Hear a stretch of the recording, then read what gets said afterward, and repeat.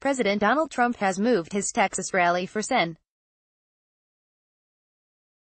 Ted Cruz's re-election campaign to a larger venue because of what a top aide called huge and unprecedented ticket sales. Response for tickets to "This will be an epic rally, so we're moving to a Toyota Center.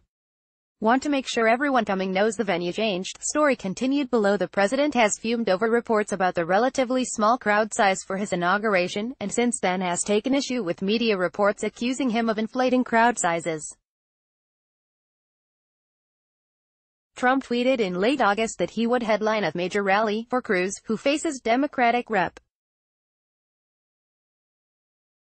Beto O'Rourke of El Paso, by picking the biggest stadium in Texas he could find.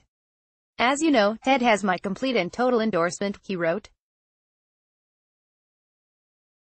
His opponent is a disaster for Texas, weak on Second Amendment, crime, borders, military, and vets. The Trump campaign originally chose Houston's NRG Arena, which can hold 8,000, and then abruptly changed locations on Thursday to the Toyota Center, which can hold 19,000, according to its website. The largest stadium in Texas, and the fourth largest nationally, is Kyle Field at Texas A.